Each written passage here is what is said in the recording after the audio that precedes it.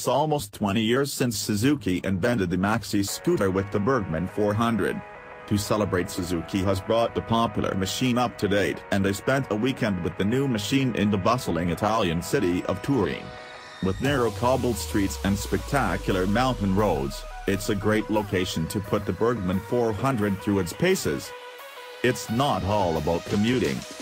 If you want more from your scooter than just commuting ability, the Burgman 400 is a great all-rounder. Around-town throttle response is smooth and instant, which is useful when you need gap-grabbing punch, while an increase in low to mid-range to work over its predecessor makes it even quicker to get up to speed than the old model. Slimmed-down bodywork improves comfort and ride.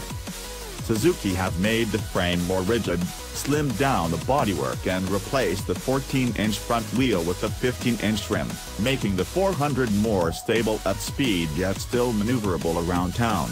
They have reduced the overall weight of the machine by 7 kilograms. The 7-step preload adjustable rear shock, a rarity in this class, will suit any type and shape of rider and is specifically designed to cope with a pillion. The Japanese firm have worked hard to improve the looks, usability and rider comfort of the Burgman.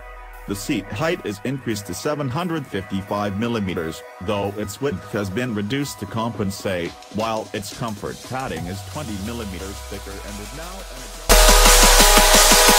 an